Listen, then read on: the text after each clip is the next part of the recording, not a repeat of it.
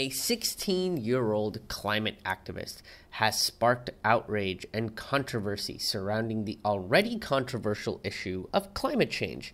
Greta Thunberg, a Swedish child of a well-known opera singer and actor, gave a pretty alarming speech to the UN recently. But where did she come from, and why are people freaking out about her? Tonight at 11. Just kidding, it's a podcast. We're going to cover it right now. Right? But before we get into that, let's point out where I stand in the climate change debate. Because based on that intro, this could go either way, right? I could be a climate believer preaching the gospel of 2 degrees Celsius, or a climate denier that thinks that Obama invented the global warmings with a socialist Muslim agenda of prostitutional virginity. Now, I do believe that climate change is happening as a result of human industrial expansion and can be heavily curtailed and possibly reversed if we can reduce our carbon emissions, change our antiquated grid, and prop up the use of solar energy and batteries. Over the last few years, we've seen a lot of scientists come out and say that we have roughly 11 years before things become irreversible. And there was an article that went viral about the Earth becoming a ball of fire, where 2050, where the only creatures walking the planet are Surtur from Thor Ragnarok, the Eye of Sauron, and a few Floridians. Now, that apocalyptic prediction can cause a lot of distress in young minds, especially ones facing mental health issues such as Greta. Greta Thunberg has OCD, selective mutism, which is an anxiety disorder that causes people to go silent in certain situations or around certain people. This pretty much happens to me whenever people start talking about investing or buying stocks. I selectively mute myself because all I want to do is yell about how stocks are meaningless and just a popularity contest for rich people's money, but then people stop inviting me to parties. Her biggest diagnosis is Asperger's, which is a type of autism.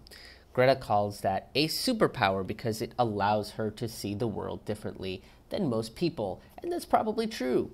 I've had a theory that people on the autism spectrum might be showing us an intermediate step to human evolution. Usually people on the spectrum have a higher capacity of information gathering and pattern recognition. They hone in on something and put everything they have into figuring what that something is. I see this as a cognitive boost, but with the trade-off of less control over their emotions.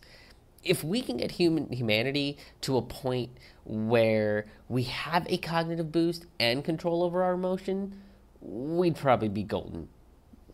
Now, in her UN speech, Greta is very emotional when she asks, "How dare you?" to the room of adults.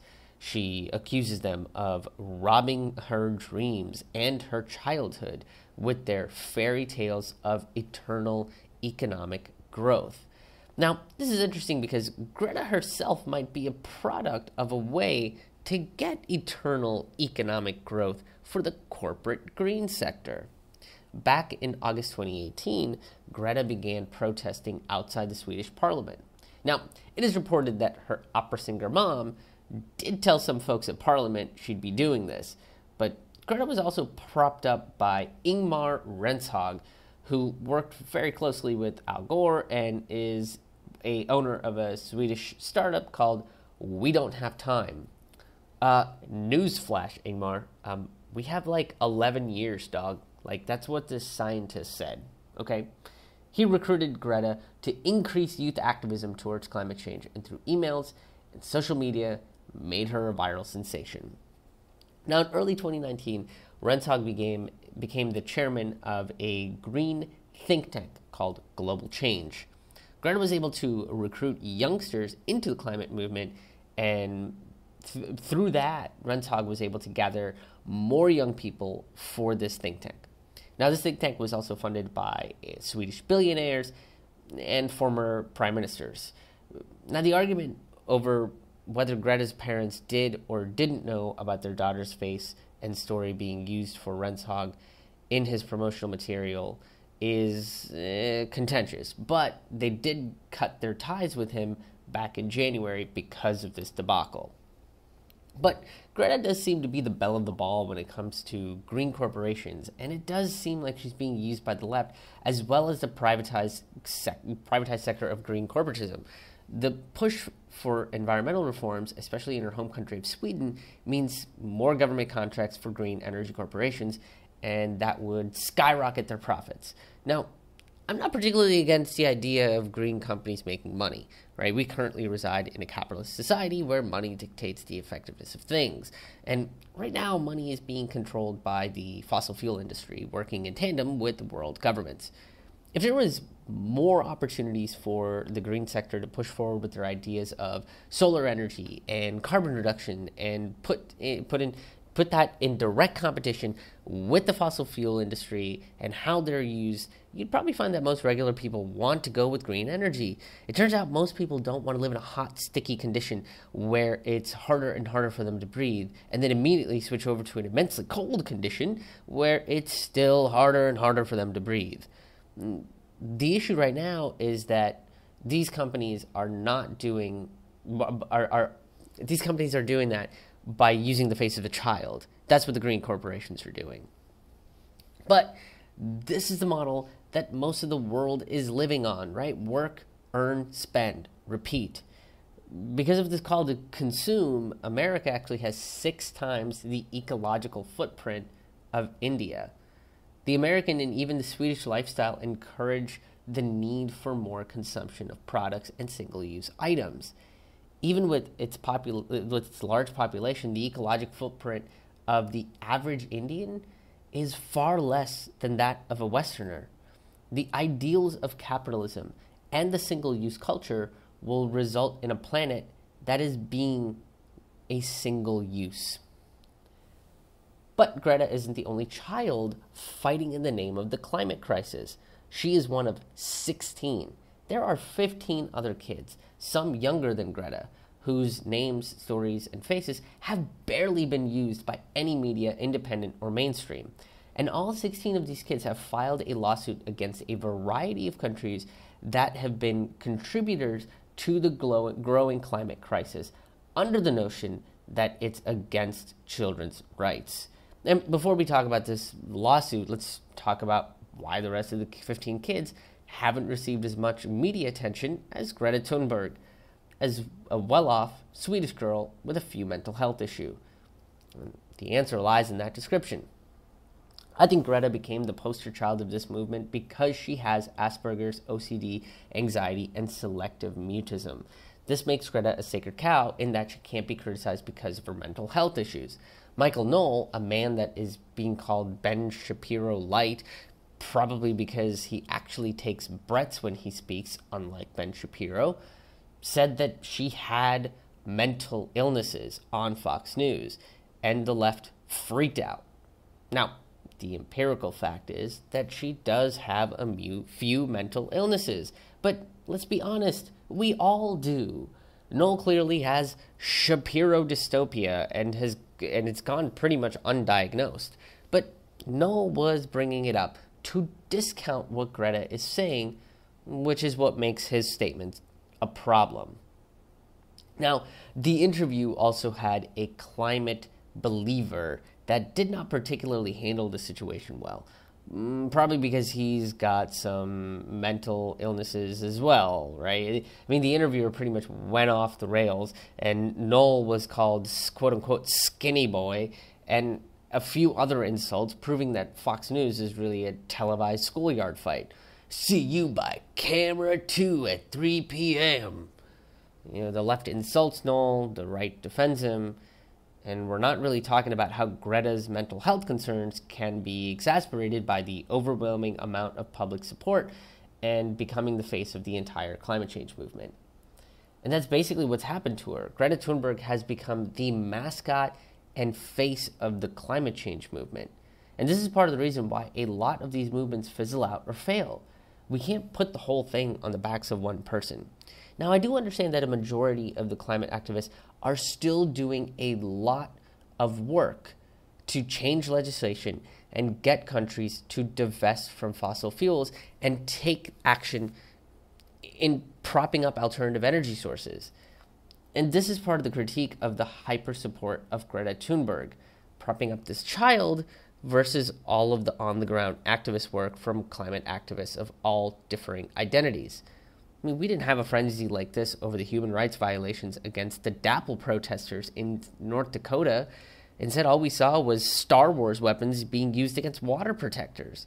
We didn't have this much coverage about Flint's water crisis and the pitfalls of privatizing a natural resource. Instead, we had Nestle remind everyone that water is a monetizable foodstuff. Oh, and there's a new candy on the shelves. We weren't freaking out like this when Extinction Rebellion superglued themselves to the doors of Congress to legislate the further use of fossil fuels. And we really should have.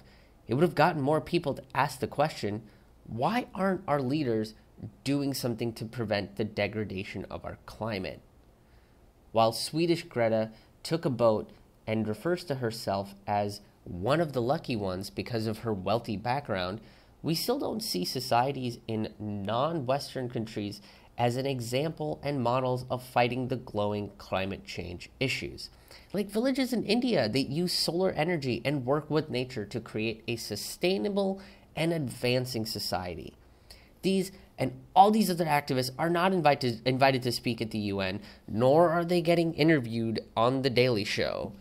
Because at the end of the day, Greta Thunberg represents the championing of Western civilization while commercializing the climate movement. It's all about the Benjamins, who also realized that setting a kite on fire with lightning would create too much carbon emissions and he should probably decrease his eco footprint.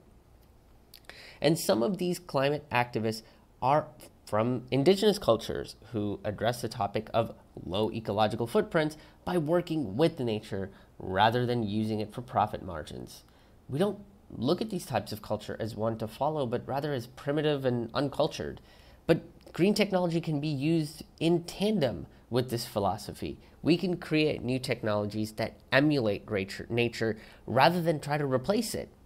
India itself has been making plates from leaves and using food-based utensils that biodegrade into our environment, creating less waste. These societies practice using only what they need and making sure that nothing goes to waste. This means that leftover food becomes something else. The basic philosophies and concepts that is rooting in these Western and indigenous philosophies is to be mindful and not to partake in excess, while Western ideology is to consume and leave nothing behind. Like locusts. Capitalism has now become a plague of locusts going against the climate movement to consume itself alive. Greed-driven capitalism is the true virus eating the planet. And look, every country is complicated. India's rapid expansion into Western industrialization has created a massive environmental catastrophe. But societies whose fundamental belief is to reduce, reuse, and recycle, and not to give into the excess, might be able to figure out how to reform and restructure capitalism so it's not a plague consuming humanity itself. And you can tell India is getting influenced by Western culture because Indian restaurants are all about buffets. That's a very Western idea. All you can eat is basically deregulating gluttony. So we got to ask again, why Greta, right? And this might have to do with the counter we hear from the climate deniers and the bringers of snowballs into congressional hearings. We are not scientists. Great. Well, neither is Greta or the 15 other kids that are protesting and asking for legislative action on alternative sources of energy. They have figured out what the continued use of fossil fuels can do. And Greta's emotional speech at the UN got poised and to the point when she was reciting facts of climate change. So if these kids can figure out all of that, why can't these legislators? If they have less intellectual capacity than a hormonal teenager, then I think we probably need smarter legislators. Can IQ be a qualification for public office? Or at least the ability to pass 8th grade science? Look, the right has been countering the praise of Greta Thunberg by saying that the climate change movement should be led by scientists. Great! Let's go back to 30 years ago when it was being led by scientists, and companies like Exxon and Shell knew about the issue and ignored it. Now let's take that information and bring it into the 21st century and do something about it. 98% of the science community believes climate change is a problem created by man-made industrialization. So the question remains, where are all the scientists? My guess would be trying to use that science to solve the looming problem of climate change. So let's go back to the lawsuit these kids are pressing. They are suing a few countries in violation of the UN rights of children. This act grants kids right to life, health, and peace. The biggest issue that is of concern right now is their health, which is getting worse because of the increasing effects of climate change. These kids use words like scared, sad, angry. Is that the darndest thing you've ever heard of? Kids caring about the future. I mean, they need to be dead on the inside, like the adults, so the void they've created by living an unfulfilling life can be filled with more single-use garbage. Kids like Debbie Adegbile, sorry if I pronounced that wrong, of Laos reports that her asthma has gotten worse and could get life-threatening due to severe heat waves. Akaya Melitafa, again, apologize if I pronounced that wrong, from Cape Town, is concerned about health ramifications from drought in her city. And we can also say that these kids' peace have been disturbed, considering that the military-industrial complex is one of the largest emitters of CO2 to the atmosphere, worsening the climate change problem. At the end of the day, it is good to see kids getting involved in activism and fighting to make their future better than their present. This is going to produce really, really interesting science fair dioramas. Sad, angry, and depressing ones, but interesting nonetheless. But we can't just put the future of the climate change movement on Greta's back. If these great initiatives are going to be a part of the capitalistic system, then they should learn from their mistakes by watching what the fossil fuel industry does and trying not to make those same mistakes again by rigging the system. And they shouldn't be using a child to do that. Now look, this is up to all of us. All 15 of those kids, their supporters, the climate activists, water protectors, scientists, and civilians. Look, we can all make small changes that can probably have a really big impact. By reducing our ecological footprint, we can try to reduce the impact of climate change in our daily lives. We can be better together, and we can look beyond our profit margins to a healthier and happier future.